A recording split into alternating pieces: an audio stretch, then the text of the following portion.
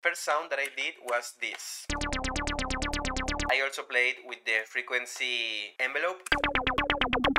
For example, erosion.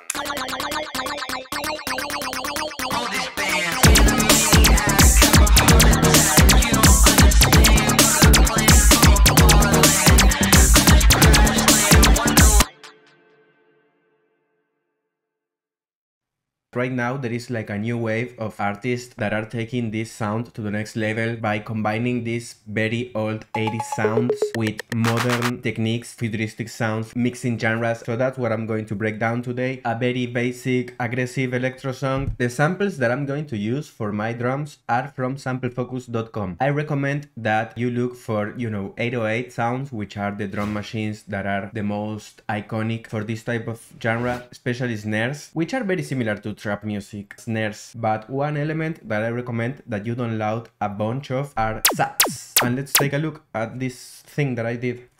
Here's the deal. I made like this demo very quickly. It's a very rough sounding demo. I just have this intro and this drop, we can call it.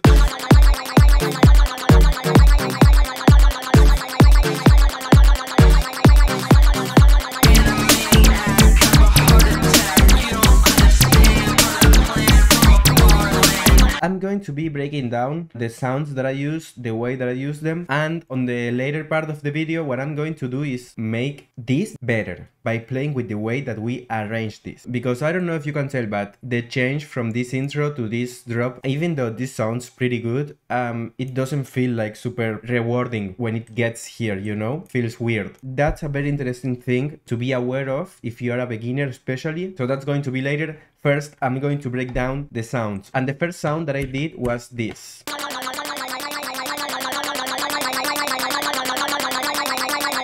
So we got this pattern, it's basically 2 notes repeating all over.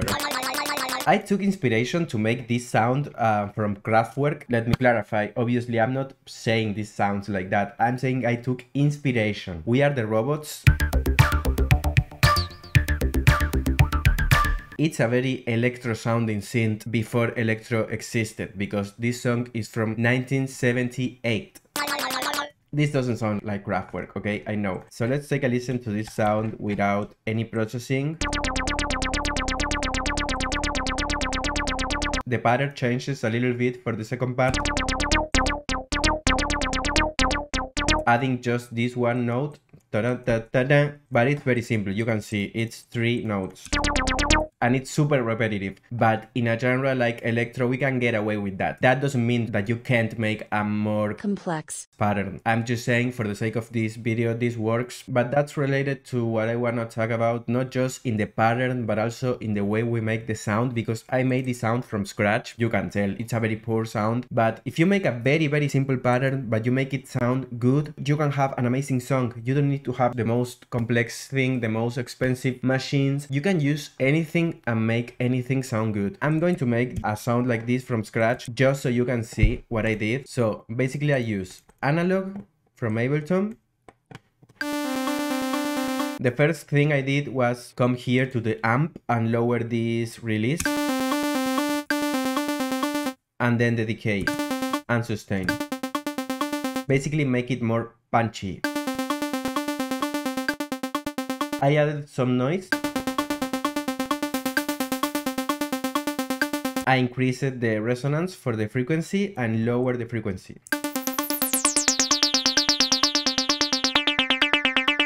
And for this second oscillator, I just went 3 octaves down. I also played with the frequency envelope, so you can see you get different results. That's the sound, super simple, took me 3 minutes. So then you can start adding some effects, for example, erosion. When erosion is at the maximum amount, combined with the resonance and the frequency from this sound, it's like this wah wah wah wah vocal thing.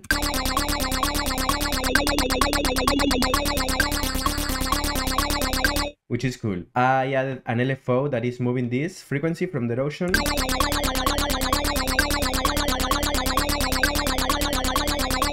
Some delay, compression, but I need to lower the volume now. And then some EQ because I ended up adding a bass. I'm trying to not lose all of the lows from this sound because it loses a lot of personality. But I also don't want this to compete with our bass because electro basses are very bright. So it's all about finding the balance, okay? Keep in mind, I am not trying to do a mixing video. This is more an approach to making an electro song. So that's what we are going to do. Then the drums, these are the sounds I got from Sample Focus. So it's a very simple pattern. So we got kick. Then I'm using 3 snares. We got this one. Then this one. And finally this one. You can adjust transposition, attack, decay, whatever is needed to make this sound better. That's better, for example. Then the saps. Then I'm using a drum bass for the whole drum, for the sake of time. And then I did use a hi-hat, but on another channel separately. So what I did is add an open hat to a sampler, and I'm using the open hat as closed and open at the same time. I don't know if you ever did that, but it's basically you throw it into a sampler on classic mode and you can do this. So along with the drums.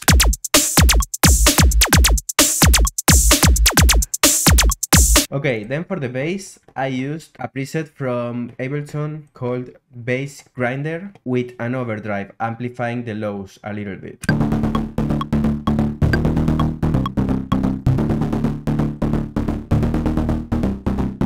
So along with the other sound.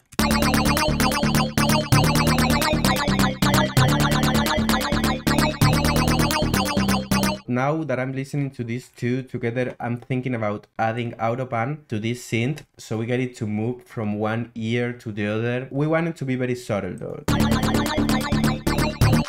For the sake of finding the right rate, I am going to increase the amount a lot, but I'm going to decrease it later.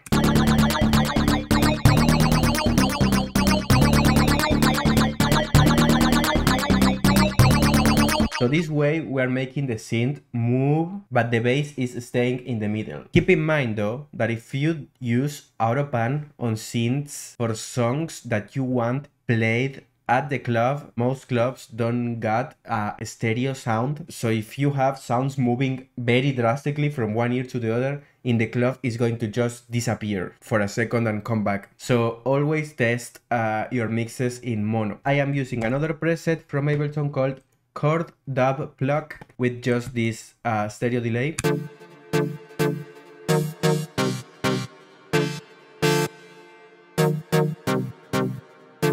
And then this acapella that I got from samplefocus.com. And a maniac have a heart attack. Overdrive. You don't understand part of the plan. Delay. From a far land. I just crashed Compression. land, Wonderland can't withstand. I'm damn, they don't plan. On the other hand, make it only stand. How can we make this sound better?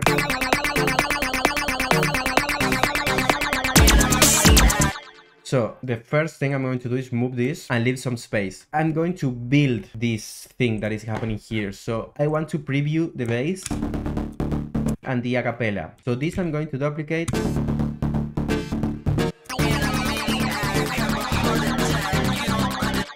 For the bass, I'm going to change the pattern and take out some notes before we get the full explosion. So let's see how that sounds.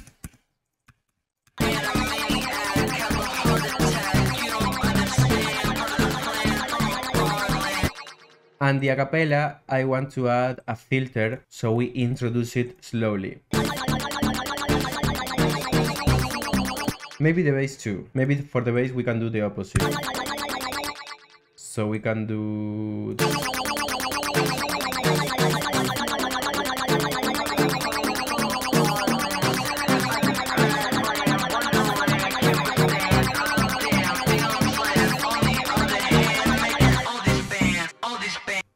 And here I'm going to add the snare from the drums.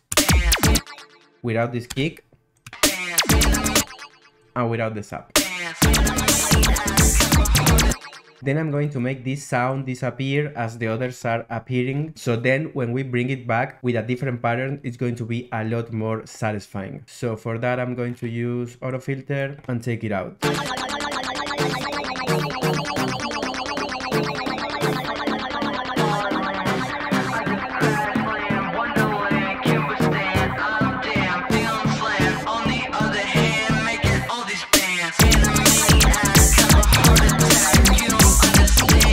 Right here, it still sounds weird because there is a lot going on at the same time. So maybe the chords don't need to be here at the beginning. Or maybe they do need to be here. Now it feels empty.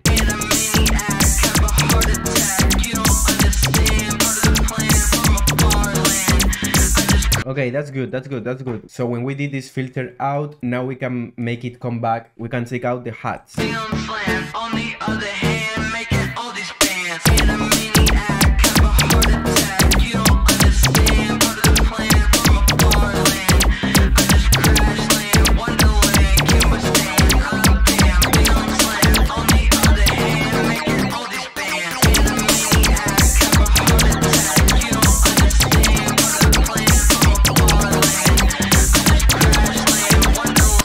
So, like I said before, you can do a lot better in terms of mixing, but the idea is this. You can add elements of another genre that you like. That's what it's all about, finding your own sound. So yeah, I hope you took something out of this. It is not the best thing in the world, but it illustrates the point of what electro sounds to me. Samplefocus.com, you get 3 free credits every week, and if you run out of those credits, you can get more by uploading your own sounds. Absolutely worth checking out. Like, subscribe, leave a comment, all of that. We appreciate that a lot. On the description, I'm going to leave some links to other videos. Bye.